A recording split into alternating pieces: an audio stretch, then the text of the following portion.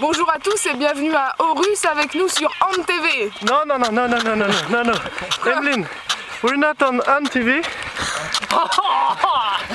You want some advertisement, huh? We're actually running in Aarhus with Emeline, alias The kid? DJ Emeline. Don't be so wrong. And Mr. Don't be so wrong. Márk Hegdish, always in good shape. Korchenko side.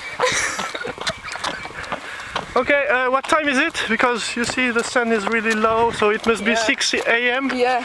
6 in the morning. Yes, 6 a.m. Shall we So check? Okay, yeah, we started at 6, we can say. So we've been running for a bit more than 3 hours. yes. And we're pretty good still, I think. Except for Hungary, because Hungary disappointedly has some problems in the leg. Okay. We didn't train that much and I needed a very Okay. long break. That's why we are keeping that slow at the moment. But are you talking about yourself or the national team? Yeah. I am talking about myself. Because- I'm always myself, you know. Because here you can see, can we see it? Yes. Yeah.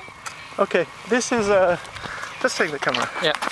This is just to show that yesterday in Aarhus there was a match, you know, between two teams, handball match. I think it was at 4.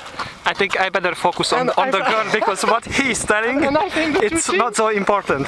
the two teams were France and Beautiful Hungary. blonde Hungary. color. That was it. Okay, what was the result, Mark? I don't remember. Okay, Emeline, do you remember? Maybe. Yeah, 29, 26. Yeah, 20 For to France. 20 something, I think. Yeah. So who is qualified in semi-final, Mark? Romania. Okay, Yeah. and Norway, of course. Yes. of course. Maybe Denmark. Denmark, yes. Yes, Okay, and so And Hungary is taking the place of France because the French player did eat some muesli in the morning Hungary is taking and the plane. they had some problems in the stomach. it's a plane Hungary is taking the plane, not the plane. to Hungary. Bye bye. Bye bye. Okay, bye bye. That was Aarhus TV from Denmark.